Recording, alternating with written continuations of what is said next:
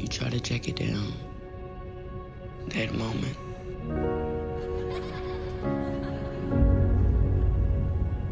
That moment that it all changed. The moment that you forgot to wake up.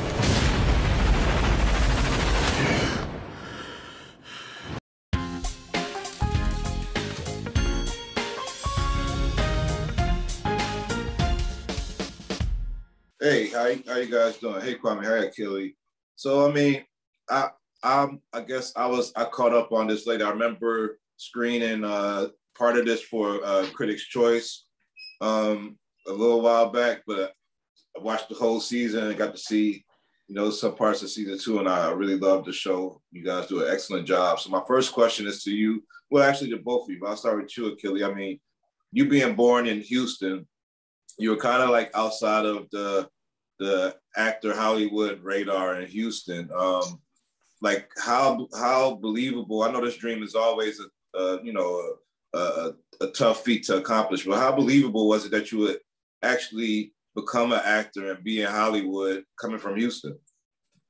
It's still kind of surreal now, you know what I'm saying? And that I'm an actor from Houston, you know what I'm saying? With me being a kid, that loved football growing up, lived, breathed, died football, you know what I'm saying? But honestly, I just try to thank God and stay focused and really work on my inner self and refine my acting tools, you know what I'm saying? With me being surrounded by such great people like Terrell McCraney, Lucian, D. Harris Lawrence, Tanisha Seidel, in the entire writer room of the show, Kwame, you know what I'm saying? It just all helps me build my character as a man. And Kwame, I mean, when you look at your resume, I mean, you had an interesting start that I want to talk about soon, but I mean, you've been on some of the best shows in TV history. I mean, Snowfall, The Wire, Ray Donovan. So and now David Makes a Man, how do you attribute your luck in casting into the right shows? I mean, first, God, God puts you in the positions, you're supposed to be in. Sometimes, we want to book other things or we audition for things and we're like, man, I want to get this part. And God's like, yo, just sit patient. I got you. Don't worry. I got something better coming for you.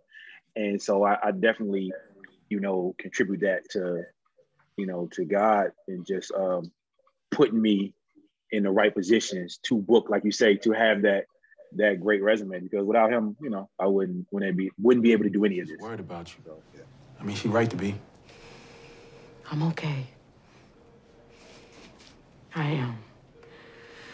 I'm okay. I would love for them to turn that AC up in here. I thought hospital's supposed to be cold. Just kind of stress, Ma. It might not be good for you. I mean, chaos and boredom.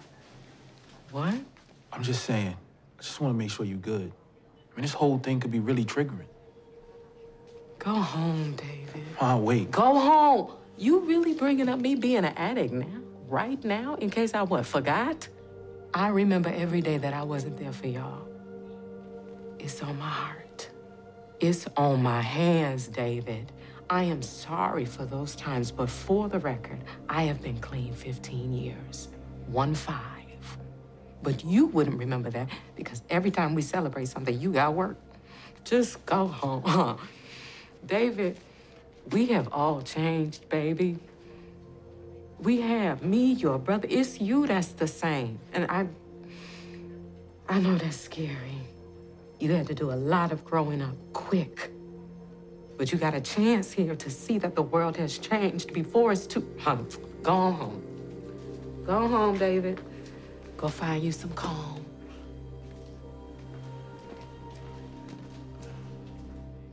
This show, you guys do, especially in young David, but I'm seeing, I guess, in adult David also, y'all do a lot of code switching. Especially when you go to the school, you're wearing a different hat, you're trying to be, the academy kids or whatever. How much in life do you still have to do like some code switching? I mean, even when calling customer service, you have to like try to sound the way. Like, how real is that for you, just as Black men? Absolutely, I think it's very real for me that I code switch on a daily. You have to survive. I feel, you know what I'm saying? even sometimes to remain professional, you know what I'm saying? Yep. So it's like, and I feel like everybody does that in their personal life.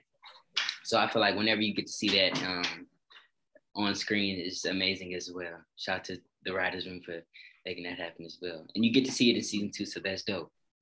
Yeah, definitely. I agree with him 100%. I mean, it's no way you can walk into a professional setting and talk the same way you talk to your homies when y'all you know what I'm saying? It don't work like that. Yeah. You ain't gonna get that job. It's not gonna happen. They're gonna be like, oh yeah, well, thank you for coming. You gotta go. So yeah. Exactly. Yeah, so I agree 100%. We do it every day. Kwame, I mean, you came from, I know you was in Atlanta and in New Jersey, then Baltimore, but you were like kind of outside of the acting radar, it seemed like, also working at Verizon and all this stuff.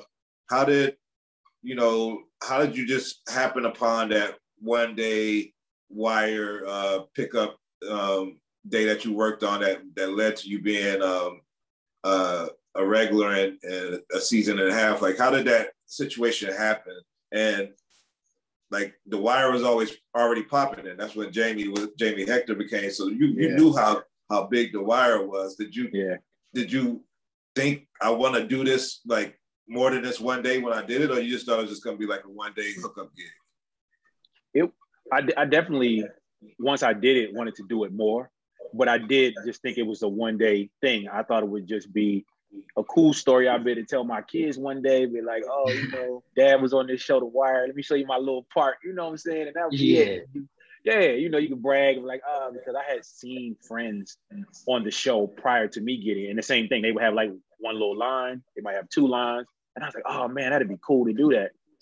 And then I got a phone call maybe like 2 weeks later, and they was like, how would you like to be a regular character on the show? And then that's kind of like when it like kind of hit me. I was like, oh man, like I could do this for real. And so, so I didn't take my first acting class, so I moved to LA. So last question, I mean, word.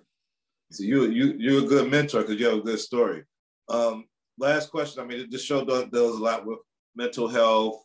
And I could obviously tell that, Akili, that you got some type of background in dancing and singing, because it seems like natural. Your character seems like natural to that spot. But I want to talk about the responsibility of friends. I mean, like, as a friend to the other young guy in the academy, you had to hold his secrets and everything else. Like, do you feel that you've had to be responsible? How do I ask this? Do you feel like friends, like when there's not adults in the situation, everything else, that there's like there's a huge responsibility on peers when dealing with mental health or abuse or whatever else, for you to be there for them in whatever type of way? I do think it's important that people have peers, friends they can go to, like Saren, like a Miss Elijah in the neighborhood, you know what I'm saying, that they can refer to or go to whenever they're feeling uncomfortable or worried about something, you know what I'm saying? And that's going to be great, like I said. And seeing Saren getting away from the toxic, abusive household that he was in, you know what I'm saying? And to finding friendship, that's going to be amazing in season 2. Well, can't wait till everybody see David Makes a Man on OWN for season 2. Thank you guys for the time. I know your careers are gonna go, so I can't wait to see you guys on whatever you guys got coming up next, and however many more seasons of this show that you guys are able to make. Thanks for the time. Thank you. Thanks for having us. Thank you.